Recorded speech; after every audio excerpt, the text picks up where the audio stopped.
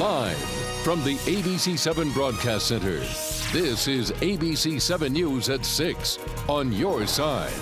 First at 6 tonight, we're learning more about the Texas healthcare worker who became the first person to contract Ebola in the U.S. Family members and the ABC station in Dallas identify her as Nina Pham. And tonight, investigators are trying to explain how Pham got the potentially deadly virus. Scott Thuman is live in our satellite center with the latest developments. Scott?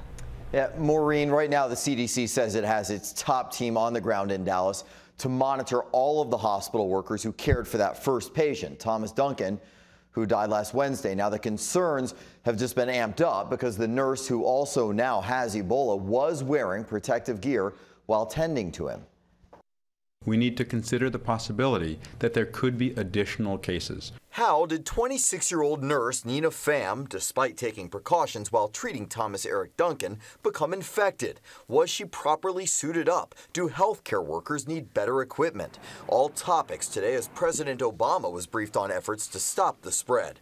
Worries amplified since it's no longer just about keeping it out of the U.S. It is now here. If you have a cut in your skin, it can get in directly. But otherwise, if it's on your skin and you touch your eyes, your nose, your mouth, that's how you get infected. It could be alive for hours. Healthcare workers and police now canvassing the neighborhood of the infected nurse, and the dynamics have changed.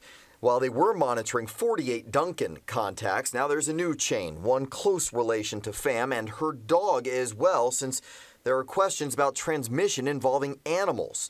And experts debating if all Ebola patients should be sent to one of 4 specialty hospitals, since Dallas isn't one of them. That is something that should be seriously considered. And personally, I think that is not a bad idea at all. Whatever we do on that issue, it's very important that every hospital be prepared to diagnose someone with Ebola.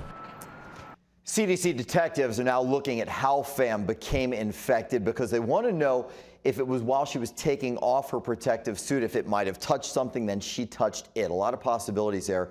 Some figures, though, show it's not a big surprise. 1 in 20 Ebola patients are healthcare workers who are just trying to help. Maureen. Thank you so much, Scott. There's a dispute today over whether to send the ashes from incinerated items belonging to Ebola patient Thomas Eric Duncan. A Louisiana waste disposal facility says it will not accept the ashes until state officials agree they will not pose a threat to the public. Louisiana's Attorney General plans to go to court to block the transportation of the ashes to the state. Duncan, you may remember, died last week after becoming the first person diagnosed with Ebola in the U.S. The CDC has released the steps healthcare workers should take if they suspect a patient has the Ebola virus. First, the hospital should check for the symptoms of Ebola, including fever, headache, vomiting, diarrhea, muscle pain, or bleeding. Also, ask if the patient has traveled to an Ebola-affected area. If Ebola is suspected, the patient should be placed in a private hospital room, and the CDC says anyone entering the room should wear protective gear put on in a specific order. Hospital scrubs first, then boots, a waterproof gown, face mask, goggles, and gloves.